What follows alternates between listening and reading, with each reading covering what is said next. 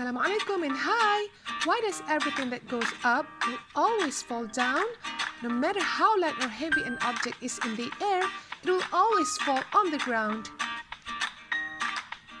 But why? The man who got the answer for this was the famous scientist Sir Isaac Newton.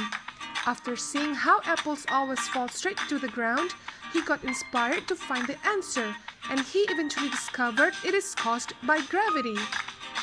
What is gravity? Gravity comes from a Latin word gravitas, that means weight. It is the force that pulls objects towards the center of the earth. So, all objects around us are pulled towards the center of the earth by this gravitational pull on earth.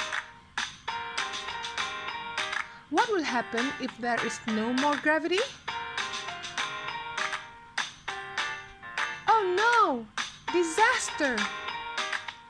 Without gravity, everything will float in the air.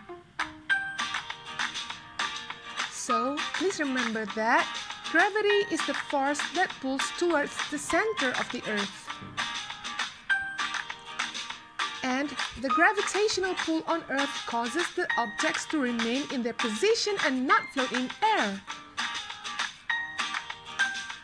Thanks for watching. Bye!